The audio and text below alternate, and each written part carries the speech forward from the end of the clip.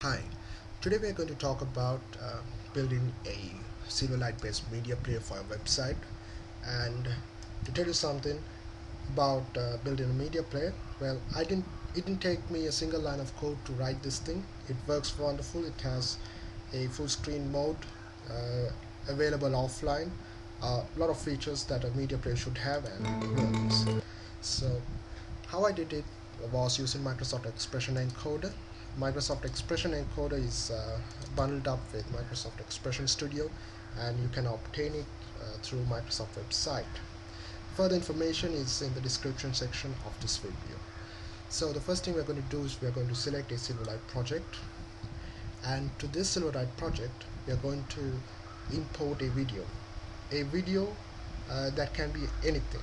So what I'm going to use is wildlife.wmv. This is the sample video that comes with Microsoft Windows 7.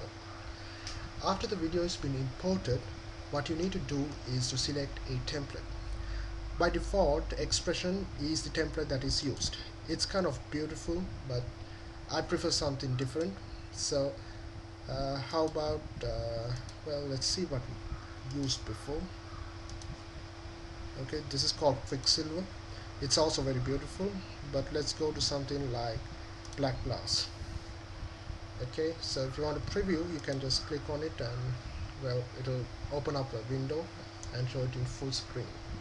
So after you select the template, all you need to do is to go and click the encode button, and it should encode the video and show the output in the web browser. But due to technical difficulties in my PC, I'm not able to view it in a browser. So what I'm going to do is I'm going to uncheck this preview in browser button, but you don't have to do this unless you have problems viewing it in the browser. So after that, I'm going to hit the encode button. Depending on the source file you used, that is wildlife.wmv, if you use something else, it will take longer or shorter time.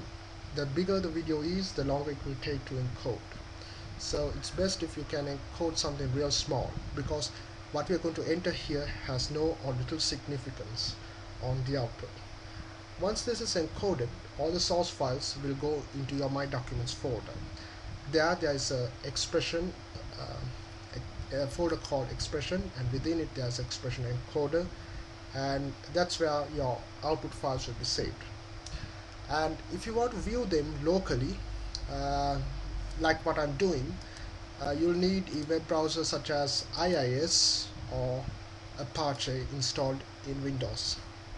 So if you're going to view it, upload this content to your web server from a company like, let's say, Fatcow or GoDaddy, you can use something like FileZilla to upload all the files.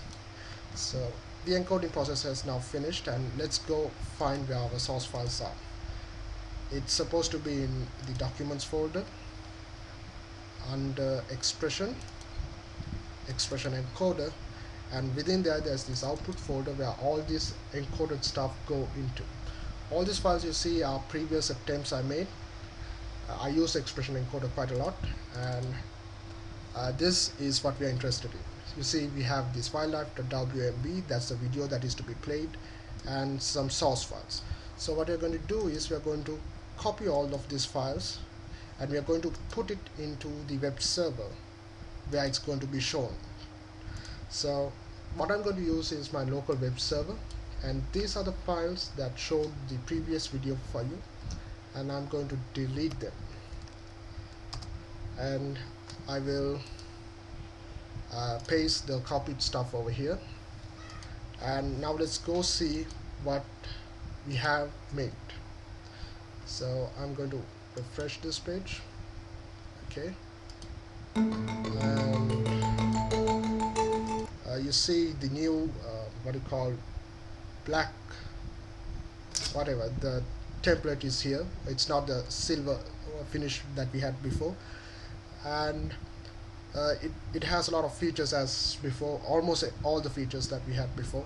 So what we have done is we have made a Silverlight web player that you can play a video in.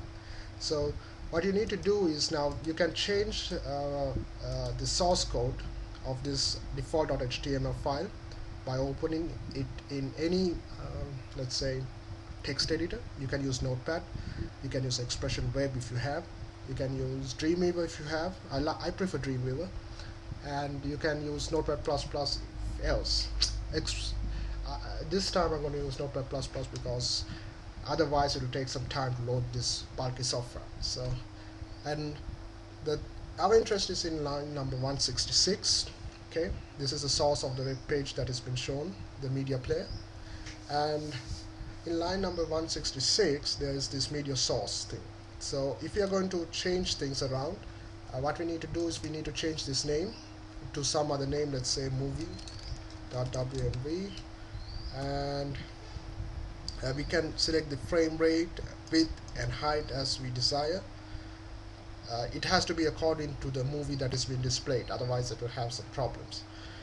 And other than that, up over here right below the body tag, you have the width and the height of the media player. You can play with these values. For example, if I select 1000 pixels,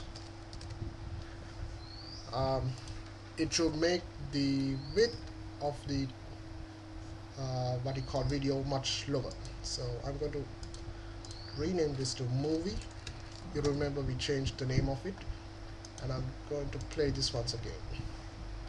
Okay, so you see the width of it is now reduced and it's still working.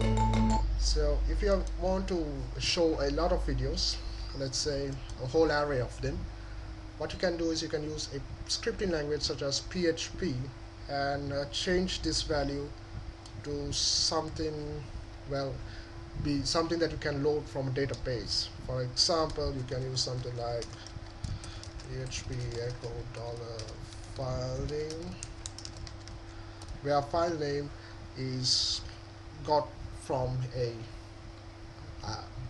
database. So that's about making a media player using Silverlight. It was very easy. You had absolutely nothing to code.